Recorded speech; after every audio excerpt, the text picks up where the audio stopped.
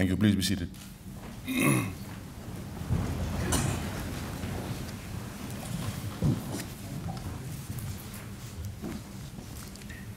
Ladies and gentlemen, good evening. Just before I introduce the Honorable Prime Minister to you this evening, I would like to take this opportunity on behalf of the Prime Minister and his delegation to first of all acknowledge the Ngunnawal people, who are the traditional custodians of this land on which we are gathered, and pay respects to the elders of the Ngunnawal nation, both past and present. This afternoon, it is my distinct privilege to introduce to you our guest, the Honorable Prime Minister, Voreqe Bainimarama. As one of the many Fijians who has trained with the Australian Defence Force over the years, I'm delighted to be with you all this afternoon to renew our connection and to salute the servicemen and women of Australia in this room and beyond, who make up one of the best and most respected fighting forces in the world. I came to Australia seeking common ground on a number of issues, knowing, as I have all my life, that Fijians and Australians regard each other with genuine affection and respect. Nearly 100,000 Fijians have made their homes in Australia, while more than 360,000 Australians visit Fiji every year. As people, we see ourselves as friendly, down-to-earth, and unpretentious. And we also share what the Aussies have always described as the principle of a fair go, the notion that no matter who you are or where you come from, we are all equal and deserve the same opportunities. Aside from the odd difference of opinion, which is normal in the affairs of all nations, the only real conflict between us is, of course, on the sporting field. Everyone knows that I'm a big supporter of the Wallabies, but next Saturday, it'll be the first time I won't be cheering for the Wallabies. And we Fijians are so sporting that we even allow some of our best players to play for the Australian teams and beat us. Though not very often, if we can help it. Friends, I'm honored to bring you the greetings of the Fijian people, and especially our own men and women in uniform, who have racked up 4 decades of service to UN peacekeeping. Along with our leadership of the global climate struggle through our presidency of COP23, this service to the world by a small nation unites our people in pride. They say Fiji punches above its weight, and with the support of our neighbors, we will continue to do so at every opportunity. In our defense forces, we are brothers and sisters in arms who share the same values and many of the same traditions.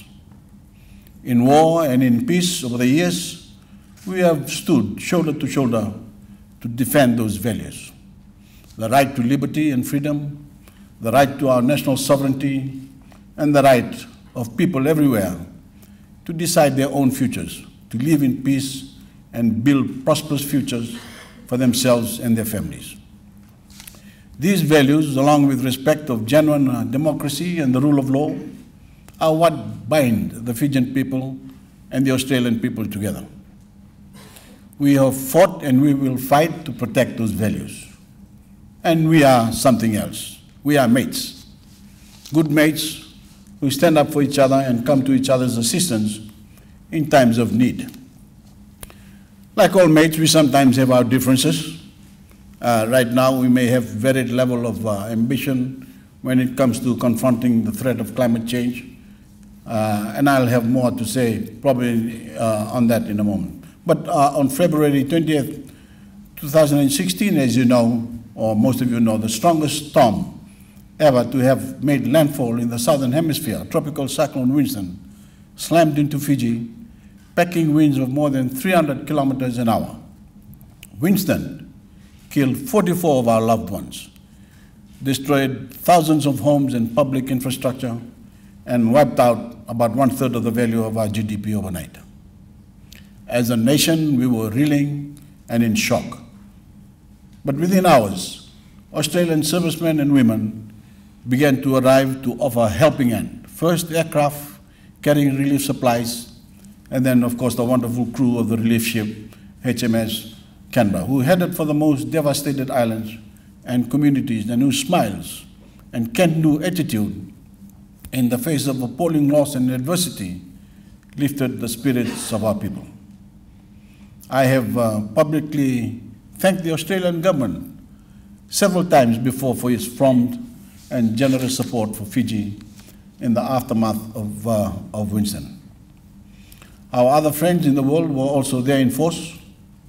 Here in Canberra today, we strengthen our relationship even further when your Prime Minister Scott Morrison and I signed, on behalf of our nations, our new Voreqe partnership to guide the direction of our relationship from now on. Voreqe, as you know, the choice of the Fijian word Voreqe is an appropriate one under the circumstances. It means family, people in the same household living under the same roof. And it implies a relationship stronger than a casual friendship or acquaintanceship, which is what we wanted to stress on both sides. That our history, our geographical proximity, and the extremely close person-to-person ties between Fijians and Australians make us more like family than friends. We all know that successful households, whether families, housemates, or in this case nations, only thrive when those living under the same roof are considerate of each other. When everyone acts in the collective interest of the household and not just their own. And when everyone recognizes each other's point of view and adopts an attitude of generosity, of spirit, and compromise. Plus a degree of frankness that might sometimes offend, but is essential to preserving any relationship. I understand that politics is the art of the possible. I understand the depth of feeling in coal-producing communities in Australia and the wider economic imperatives at state and federal level. But I also hope that we can eventually find more common ground in our Voreqe partnership on the climate issue. Because it is the greatest threat to our security in the Pacific, and for my own people and other Pacific Islanders, the impacts are really starting to bite. Not only extreme weather events like Winston, but the rising seas and changes to agriculture and fisheries that threaten our food security and our livelihoods. The steady deterioration in the state of the only planet we have means that we all need to be far more ambitious in reducing the greenhouse gas emissions that are causing global warming.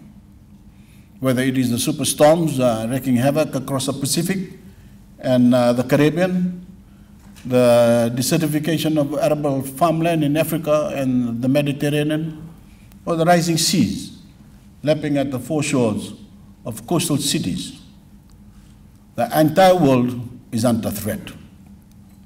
Millions of Australians, along with the Voreqe in the Pacific, are already bearing the brunt of climate change. And as we have seen with the recent Australian bushfires, the ongoing drought, and the fact that some Australian cities and towns face severe water shortages, the outlook is worsening. We must all unite behind the science and the IPCC report that calls for the average global temperature to be kept at 1.5 degrees Celsius above that of the pre-industrial age.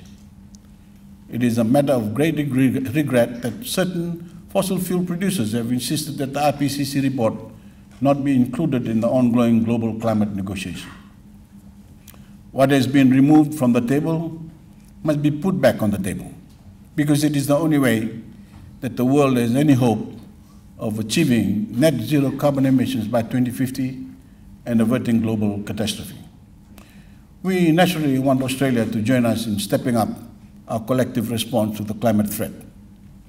And this includes putting the IPCC report back on the agenda at COP25 in Chile in December.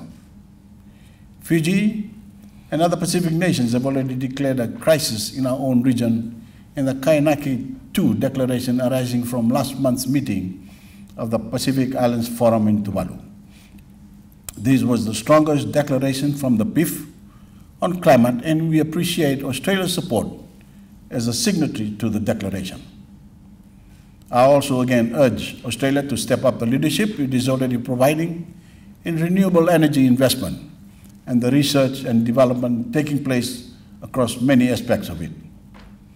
I had a particular interest on this visit to see what Australia is doing to produce energy from waste and turn seawater into fresh water, and I've seen projects in the last couple of days that would benefit Fiji and other Pacific nations.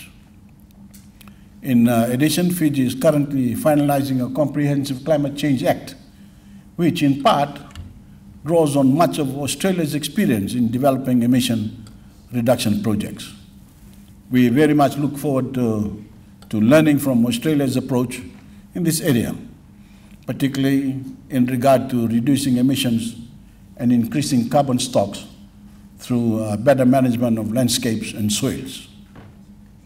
So we also seek Australia's support to help make these advances available to us, along with other initiatives that can reduce our dependence on fossil fuels. Friends, I very much welcome the improvement in Fiji's relationship with Australia in recent times and look forward to a new era of cooperation as we confront the challenges before us. We have a mutual interest in countering threats to national and regional security embodied in our new Bold Declaration, which I'm pleased to see and to say expands the concept of security to recognize climate change as the single greatest threat to the security, the livelihoods, and the well-being of our people. And we are closely cooperating in the fight against drugs and terrorism and transnational crime. We also look to Australia for support in a range of defense-related initiatives that will benefit Fiji and our Pacific Islanders, such as the joint redeployment of the Black Rock Peacekeeping and Humanitarian Assistance and Disaster Relief Camp in Nadi. This facility, ladies and gentlemen, outside Nadi in Western Fiji, will strengthen our ability to contribute to peacekeeping and provide humanitarian assistance and disaster relief capability in the region. And we very much appreciate the substantial Australian contribution that is making it possible. Today is the last afternoon of my official visit, and I close by thanking the Australian government for its hospitality and the consideration shown to me and my delegation. A special thanks to the protocol, the security and support teams at federal level and New South Wales. And Vinaka Walevu to those on the Fijian side who have made my visit a success, and the hundreds of Fijian Australians I've also had the pleasure to meet on this visit. Some of them, I understand from the Prime Minister this morning, are overstayers. Plus the Australians of other backgrounds who've come up to say, "Good day, Frank," many of whom have brought their families to visit us over the years, and some of whom have made Fiji their second home. As a former military man, I'm especially pleased to be able to address this gathering and look forward to meeting as many of you as possible face to face. So thank you, Australia, for a wonderful visit. Please come and see us in Fiji. Our national airline, Fiji Airways, is about to take delivery of the first Airbus A350-900 in the region. It's a wonderful plane, so please come across in the state-of-the-art comfort, enjoy our beautiful surroundings and world-famous Fijian hospitality.